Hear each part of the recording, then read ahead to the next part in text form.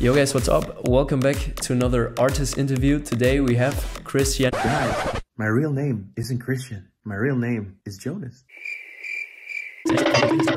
Yo guys, what's up? Welcome back to another artist interview. Today we have Christianix.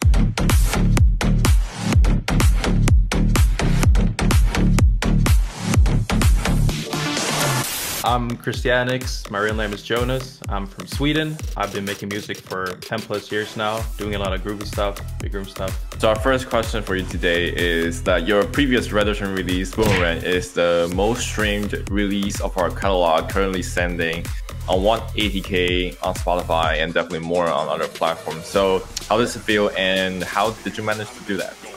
Honestly, I wasn't really prepared for the success. You know, I just found out through getting your guys' promos about your label from the first place. So that's where I found Red Ocean and I sent Boomerang because I thought it would fit. And I mean, I don't know, I don't think I did anything special more than just, you know, promoting it as I usually would. But I think Spotify liked it and you guys made an awesome job as, you know, sharing it and making it pop on social. So I'm hoping we can redo that and up the stakes this time.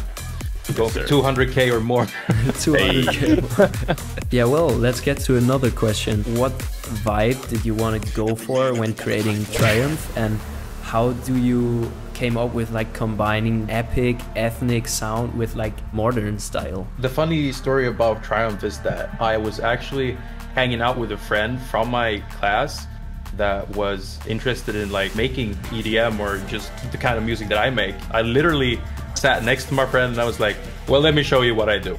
And then I randomly hit my MIDI keyboard and just came up with a melody or rhythm for Triumph. If I should be answering the question more correctly, I like the kind of Tiesto slap house sound, but I feel like it's a bit outdated and I want to do it in my style, where I've always come from a bit more big roomy groovy sound. Like I've been a huge fan of Danik for the longest time. I tried to just, you know, take that and make it my sound, add a bit of future rave-ish things, you know, to the second drop especially, and just try to keep it modern. So I assume that Tiesto is one of your biggest idols in music production, or do you have other people which you look up to? Danik, for sure.